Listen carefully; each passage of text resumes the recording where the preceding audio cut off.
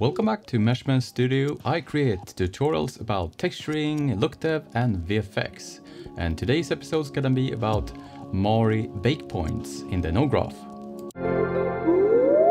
So bake points in Mari node graph, what is it and what's it good for? Absolutely nothing. No, seriously, bake points is a way to manage complexity in the Mari node graph. So let's see here what we can do with them.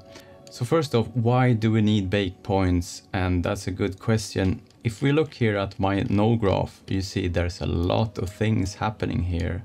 This part here is essentially where I blend materials. So each of these sections here is like a material. They are all blended using masks here.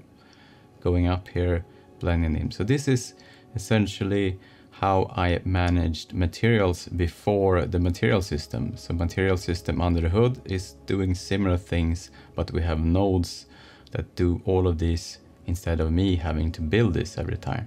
So that's a good thing. We have masks over here, and you can see here, there's a lot of things going on. And in the end, when you do any texturing, after a while, Mari might become slow. For example, here, if I inspect here, this one here, we can see here Mari up here in the corner. We can see here I have my frame per second counter, and we can see here, yeah, it's when I spin this, it's really fast here, and it has around 300 200 frames per second when I look at this. And that's because I here have my shader going into here, and you see all of these red nodes essentially is bake points. So anything upstream of these bake points is disregarded in Mari sense. When they are red, that means that something is out of sync. That's because I've altered something upstream of these nodes, so they need to be rebaked. So yeah, that's a way to use kind of like a cache system in the node graph. So let's dive into what we can do with them. So let's create one from scratch first here. If I look at this merge node here, so here we see this is what we have. And so create a bake point, you just hit tab and type bake point. And there we have this loose bake point. It's not connected to anything at the moment. So if I take this one and rotate it into there, now if I go into this, the node properties for this bake point here, and just after the bat hit bake here, it will bake it. Let's go back here and create another one, bake point. You can see here, you get a menu here when you create the bake point. The size here is the patch size. That's essentially the same as a channel node. If I would create a channel node, I get asked to say what patch size each patch will have when I export it.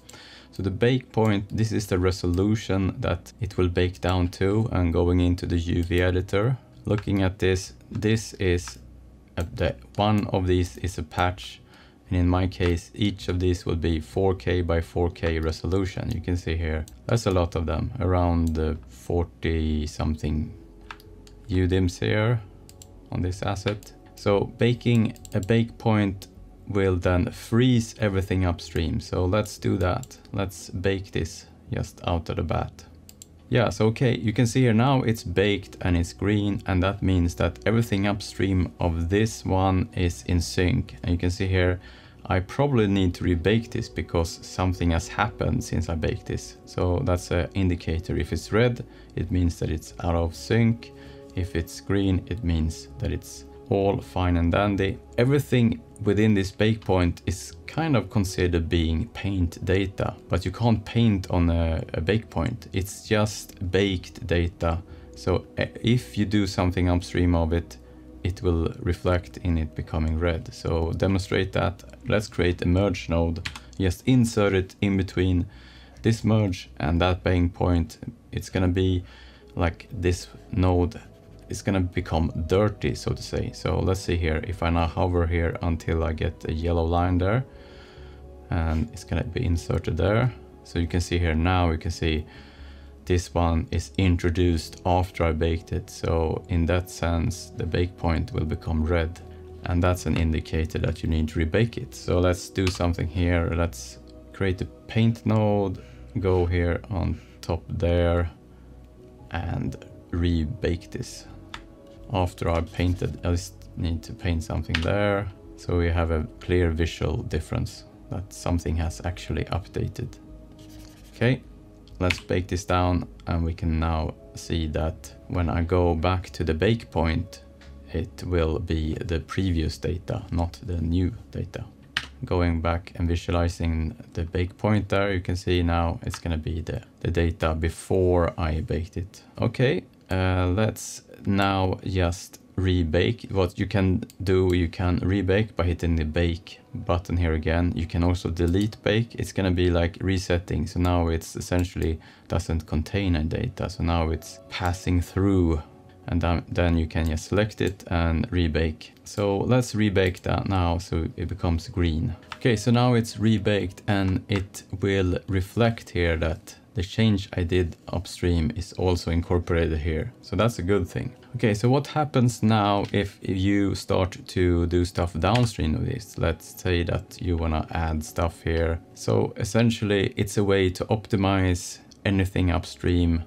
And also, if you by any chance do stuff here to this one here, let's say that we create a paint node downstream here of this merge here. I wrote it in here, and I want to add some additional details. So let's take something here. Let's say that I want to add some additional breakup here, and I want to overlay this, for example. Go into my merge here and say contrast overlay, and I take the strength down here like this. So that, yeah, there's some kind of breakup there looking like that. But then we later on we say, okay, this doesn't look so convincing. I need to do something about that. So what you can do here, let's say that you made a change upstream here.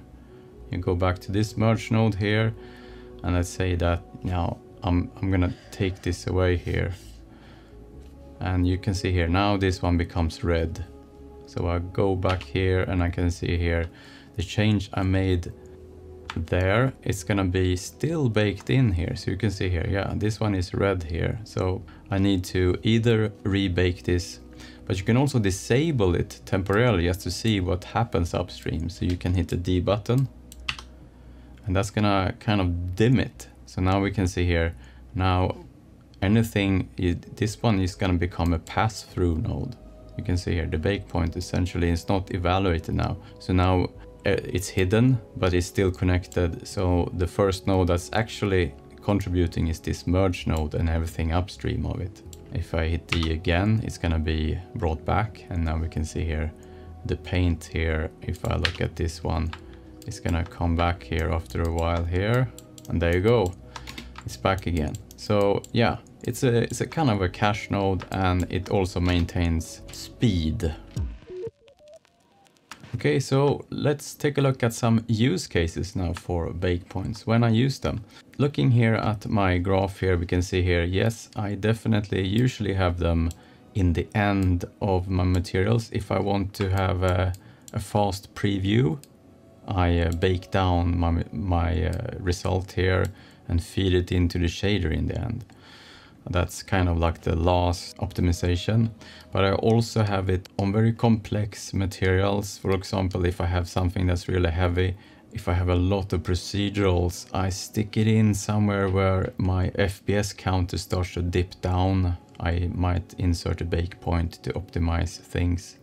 I would probably have, yeah, you see I have one here in the end of this dirt mask here, because this one is shared into other locations. So if this mask becomes really heavy, it might slow the whole comp down in the end. So that's a way to optimize things. So I have a bake point there. Okay, so here's another example where I use bake points. If I have something that's really heavy, for example, some of the procedurals might become super heavy if I crank up the values. So let's take a look at this texture scatter triplanar projection node here. This is an extension pack node, and sometimes some of the nodes is really heavy, and instead of having a live pattern, I insert a bake point to bake it down into paint rather than having it as a procedural applied. You can see here now this one is kind of okay here actually, looking at it, but there's other examples where you might insert a bake point to actually bake down the result. So yeah, that's another occasion when I use bake points. Okay, so I want to take a look here at another recently added feature to the bake point. So if we create one here, bake point, we define the patch size as normal, just go with that. Look at this now. Let's say that you have this material here. We have the rubber patches here, or the rubber tires. It's essentially like glued on pads onto some metal. The only material or the only region that I'm really interested in is these pads here that lives onto this metal cylinder there.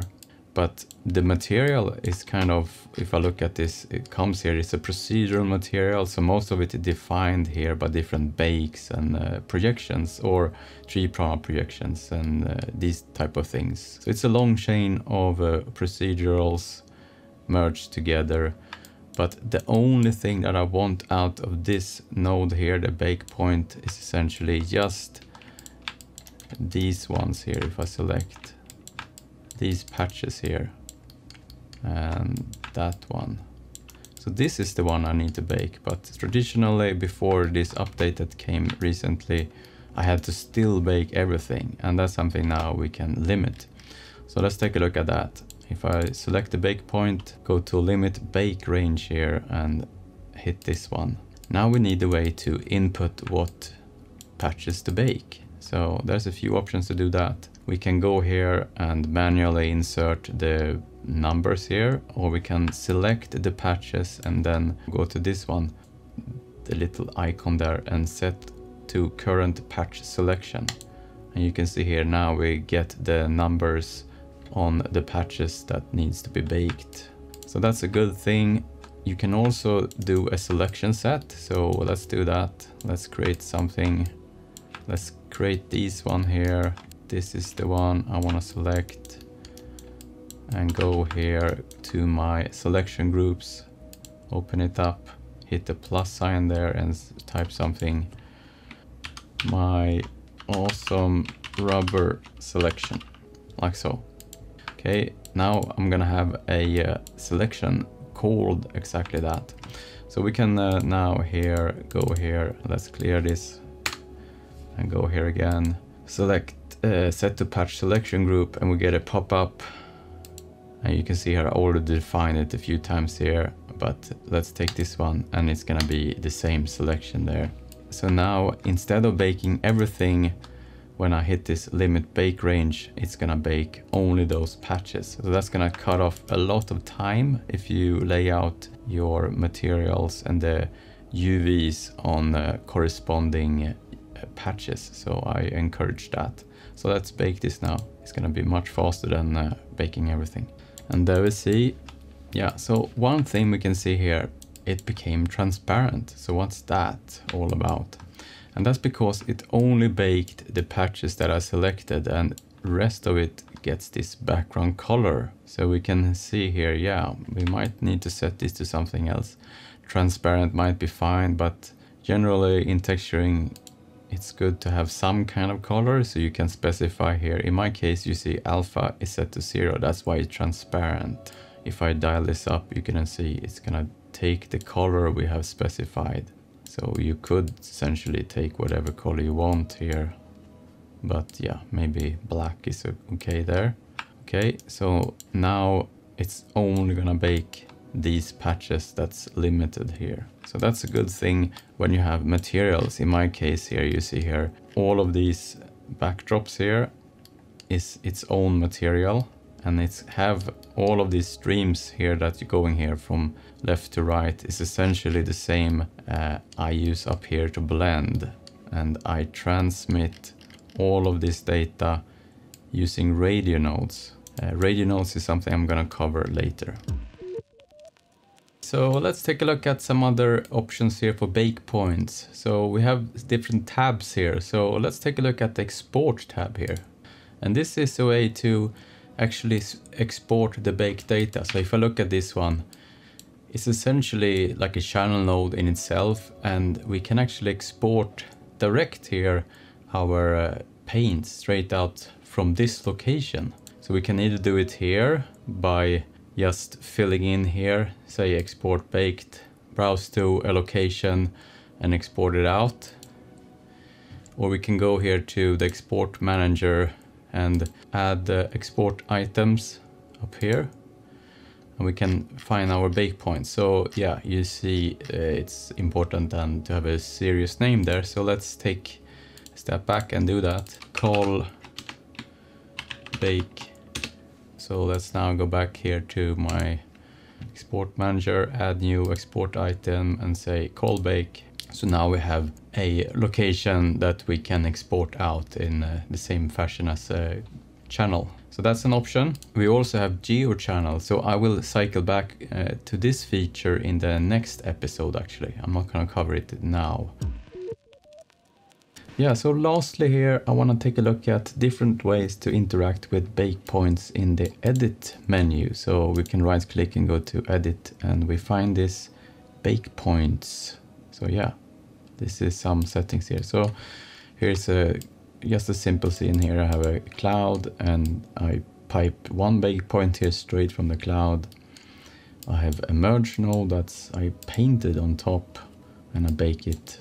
Then I have a merge node, so let's add something there as well, like a noise, Voronoi for example.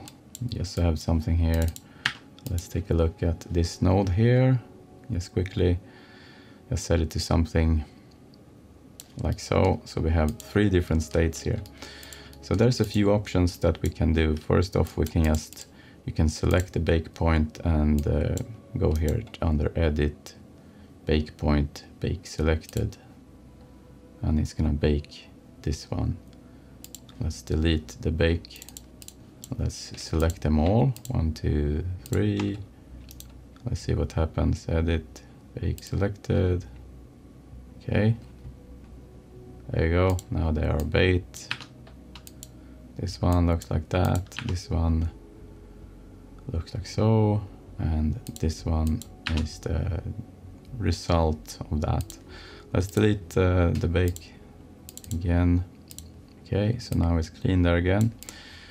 We have another option here. Let's just first say edit bake points and say smart bake and update and see what happens. I should bake all of the nodes that's not baked there and go through them here. Yeah, delete baked again. I generally select like smart bake or just the bake selected, but there's also some here that I'm not so familiar with, to be honest. Let's take this one, just select the cloud here and say edit bake point update downstream. It should be similar, I think. It's gonna bake everything downstream here. So now let's go into this merge here and just set the transparency to something else there. So these two immediately gonna go out of date because this one triggered that, and that in turn triggered this one. So what we can do is to say, let's try this one again, bake point update downstream. Yeah. So yeah, that's kind of some of the settings we can do here under the edit menu. So experiment and see what happens with all of that. I would like to hear your take on the Mario No graph. What do you like about it and what don't you like about it? Leave it in the comment section. And why don't you also hit that subscribe button if you haven't already, so you don't miss when I do one of these tutorials. See you on the channel. Bye bye.